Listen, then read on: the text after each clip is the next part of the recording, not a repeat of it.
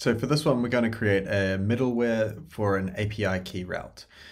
The hypothetical use case would be, let's say you had an administration route for creating users or deleting users. You don't want just anyone to be able to hit that route. You want only authenticated users that have a special secret. So in this case, they've got an API key that you've generated, you store it in Secret Manager, and they use it from Insomnia on their laptop or something along those lines. Quickly flesh out the gin middleware for the API key. This is going to be very similar to what we've done in the past, but this time we're going to hand in a secret ID string. And this is going to be something that we store within Secret Manager. So we'll first create a script here that can generate a new private key or API key secret. So we'll call this create API key. This is useful if you just want to keep remaking API keys. So we're going to use OpenSSL in the script to generate a random string. So here we use OpenSSL, rand, and then we give it a base64 flag, and then we want 32 characters. So we're going to save that to the secrets variable, and then we're going to echo that secret out there. And probably need to add execution rights to it, and then we can run it and we'll get an API key which we can put into Secrets Manager.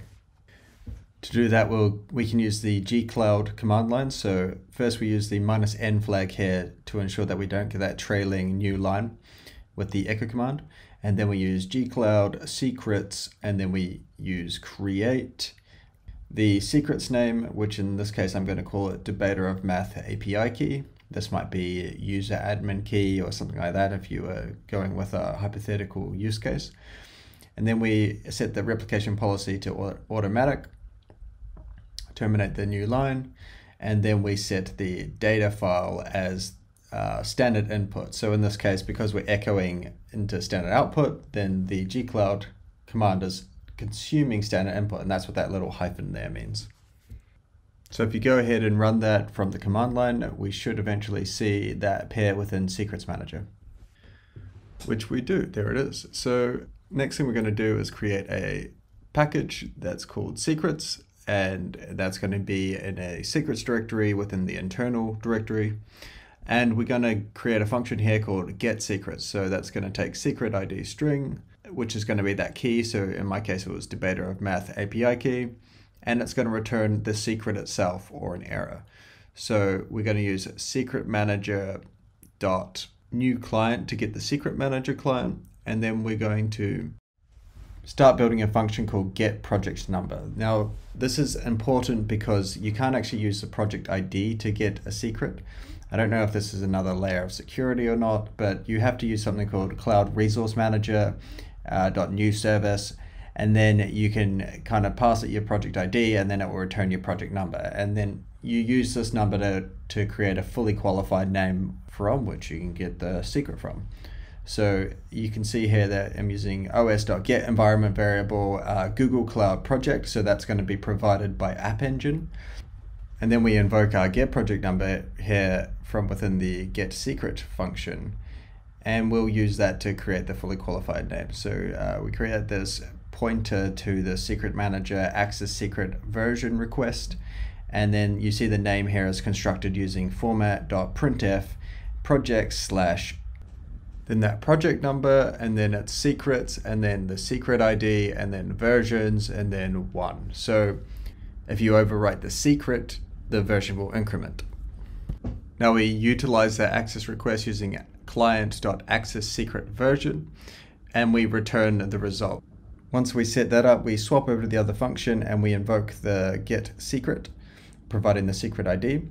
And then we just check that secret against the key that's been provided within the header. So if the header key matches, then obviously we let them through, and if it doesn't, we don't. Before we can test this route, we have to use the middleware. So use api.use and then mauth.api key, auth API key, and then the API key name, which we're going to create a constant for. If you look closely, I've actually named my API key incorrectly. I've called it debater. So now we want to use Insomnia again to create an API key route. and check that the URL matches the gin endpoint. So API/users/delete. Now, I just tested this and it was falling through anyway, so it's really important to test your route to fail first. And in this case, I use c.abort with status.json rather than you saw before, maybe c.error. That's, I believe, the proper way to do it, but you're supposed to use an error handler middleware to catch the errors and kind of abort. So we've not done that. So in this case, just use that c.abort statement.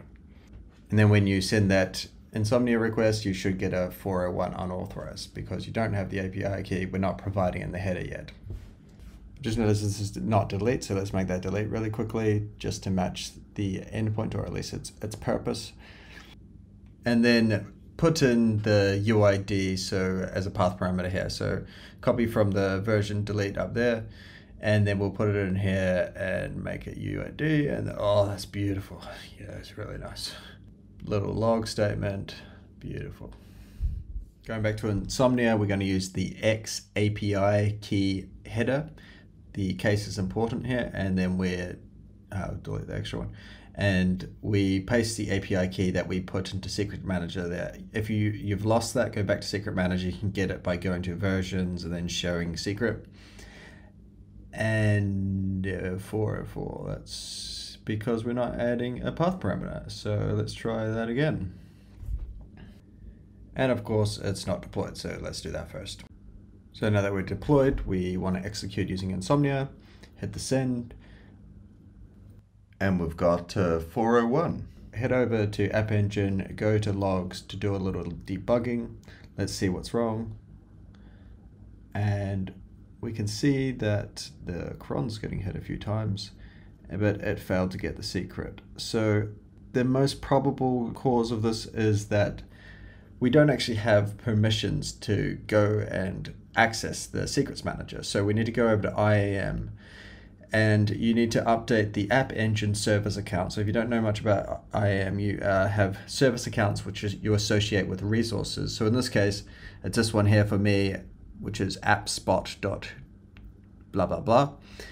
Now you need to be careful because there are two that look very similar. I think there's a Firebase one as well.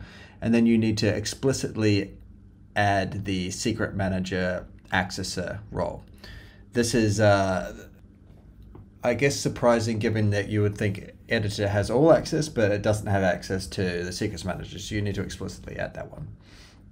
Save the permissions, and then I don't know how long this takes up today, but I think it's pretty quick. And then you can probably run again pretty soon after that. So back in Insomnia, click send, and we've got a success. So great. That's actually pretty good that we got to see how IAM and logging works. It's always fun to experiment in the world of debugging.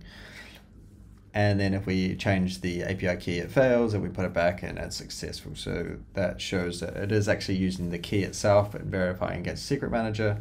So awesome.